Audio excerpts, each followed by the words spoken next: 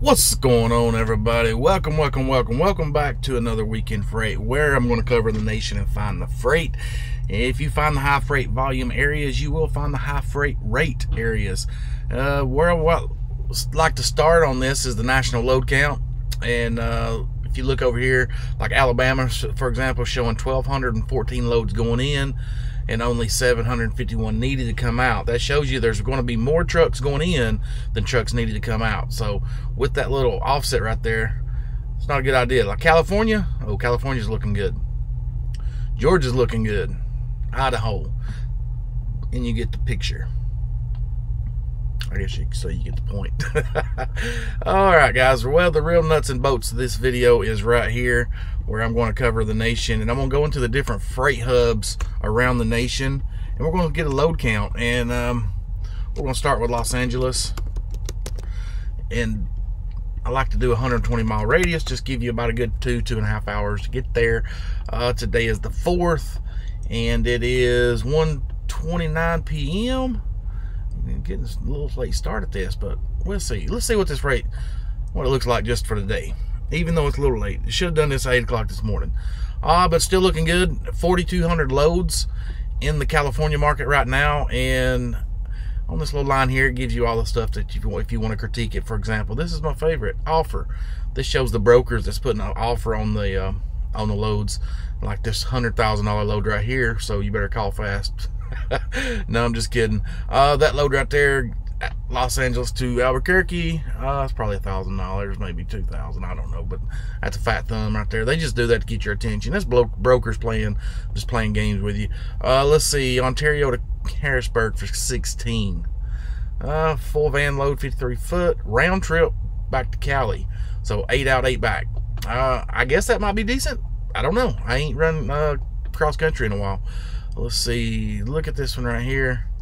Let's see, first 15 pallets, second delivery. So they got 2 deliveries, but for $12,000. 10,000. Anyway, you get the gist, guys. There's a lot of freight over there.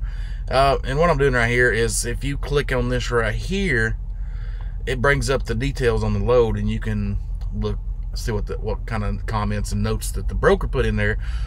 Like that $16,000 load right there, it's a round trip, picks up tomorrow, round trip to PA and back to Cali for $16,000. So let's see, that's $25,000. That's a little over $3 a mile cross country and back. So I'm just gonna go on a whim here and say that's a good rate. So let's check out the NorCal area. I like to go with Tracy, and I'm going to bump this up 200 miles. That way we can get the Sacramento area and the Bay Area and everything in between. NorCal's looking at 1,500 loads. That's pretty good for NorCal. It's a lot better than when I used to run out there. $9,000 loads coming back to Sarasota. Over $3 a mile right there. So nice, looking good. Let's shoot up to the extreme northwest. And let's check out Portland. That's just Seattle, Washington. And guys, I forgot to say, but if you like what I'm showing you here, in the comments or the in the description, there's a link where you can try this out for free for 30 days and let it show you its worth. And I promise you're gonna keep it, because I've been using it now for since 2017. Wouldn't do business without it. Free is free, and don't haul cheap with that tool. No matter what lane you're in, whether you're familiar with it or not, you will have the competitive edge when dealing with these brokers. Also, the ELD I use is Keep Trucking. There's a link down there if you need that. I've had a lot of people sign up with that. And also, the factoring company I choose to use is Business Capital. There's a link down there as well. Click on that link, and the number is on the website. It takes you to a guy named Mac. Tell Mac I sent you, and tell him you want a good factoring rate for your freight loads. Anyways, let's get back to this. Sorry for that little commercial. Let's see, where was I at? Seattle? Yeah, Seattle. Seattle's coming in with 967 loads.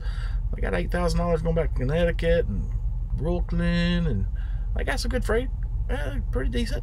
I mean, it's better than what you're going to get coming out, but it's going to pay good going up. I might need to book me a load up there. Looking good, guys. Looking good. I love it when the markets are strong. Kansas City. Come on, man. You ain't gonna autofill without that city in there. Kansas City. What do you got? Kansas coming in with 435 exact loads. That just means it's within that 120-mile radius. But outside it, there's a lot more freight. Probably 130, 140. I don't know what their parameters are, but close by. Let's go to St. Louis. St. Louis. What kind of freight y'all got? Coming in with 846 loads. Double than Kansas City, so that's about normal. Looking good. Let's drop down to the Dallas market. Dallas, Texas. What you got, Lone Star? 1,217, so looking good in that market as well. 1,217 loads. Let's check out the Houston market. What do you have? Do you have liftoff? 1,217 versus 14, so they're a little behind. No, what was I saying? What was? Hold on. Oh, wrong button. Anyway, 1,432 loads in the Houston market. Let's shoot over to the Atlanta market. Atlanta's coming in strong. Come on, strong. 1,320. Could be better, but that's pretty good. Let's see what cross country's Atlanta to California. See if there's any on the market here. Come on now. Let's see, $7,000. It's been averaging. Look at that, guys. Shows you that, like what I said in the beginning of the video, there's more trucks or more loads going in than trucks needed to come out. Or yeah, back that up. You get what I'm saying. I'm looking at all these people going around here and they're confusing me. There's a lot more loads going into Georgia right now, or a lot less loads than loads needed to come out. So therefore, I might have just stuck my foot in my mouth. Yeah, they want a van with a team on it, so scratch that one. Let's go to this one. Van with a team. All right, here we go. It's done canceled. So they done moved it. Somebody got it. 5,000. It's been 6.2. Stop in Spokane, Washington. Oh, that's going to Oregon. Never mind. That's not Cali. See, here I am sticking my foot in my mouth. Get to talking about stuff. So the 15-day average on this has been $4,000. That's a big negatory there, little buddy. 43 isn't even a negatory. I'm going 700 miles and getting $3,200 here shortly. So cross country for that, negative. All right, let's move on. Let's shoot down to Savannah market. I like the Savannah market because if you run down into Florida, a lot of times it pays to deadhead out and come up to the Savannah market or even the Atlanta market and get a load. And it just pays more than coming out of Florida in most cases. 509 loads, so there's freight down there in Savannah. Let's shoot up to Columbia.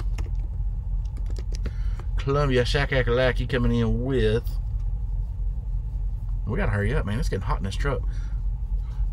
1,261 loads. Nice. It's getting hot in here because I try not to idle the truck when I'm doing these. Well, that's wrong one. Yeah, because the noise of the truck and the mic, it just picks it all up, and oh my God, it just gives you a damn headache. Let's see, 1,220 loads in the Charlotte market, looking good. Let's shoot over to the Nashville market. Really, no autofill there. Autofill coming in with 860 in the Nashville market. And let's check out the Memphis market.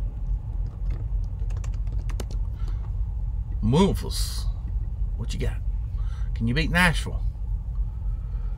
Yes, you can with 1,038 loads. So the Memphis market is looking good.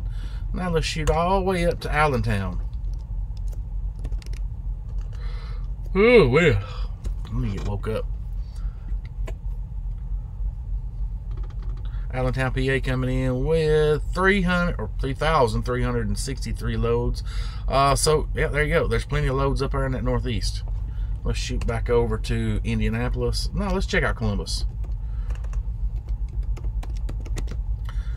Columbus market. 2,045 loads. considering what time it is, it's pretty good. So 2,045 for Columbus. Let's check out the Indianapolis market. I don't think they're going to beat them. I'm almost going to go on a guess, say 1,400. It's going to prove me wrong. Damn. 2144. So Indianapolis market is strong. Let's shoot up to the St. Paul, Minneapolis area. Then we finish this out with Chicago. So St. Paul, Minneapolis is right there at 800 mark, and that's a good number for them. That's a good number. Great. Chicago coming in. See if you guys got King of Freight. 3,200, pretty damn strong, pretty damn strong. Let's see what this is. 5,000 to Oregon. It's over $2 a mile. I don't want none of it. Ooh, I'd like this right here. I was about to take a load to, not necessarily as far up as Milwaukee, but it was right past Madisonville, or Madison, maybe about 100 miles, so it's pretty close. That'd have been a good run.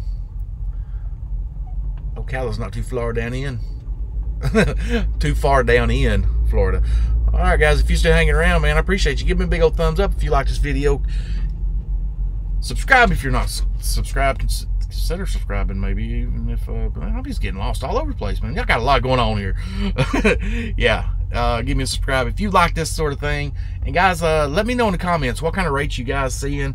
I got a video I'm about to drop on probably tomorrow where everybody's talking about the rates are garbage, and man, everybody I'm talking to, well, I say everybody in the comments is saying the rates are garbage, but all my friends seem like everybody's, you know, knocking them out of the ballpark. I'm doing pretty good. I came to the house and running $3 and $4 a mile in easy runs. So anyways, guys, catch you in that next video. See you, bye.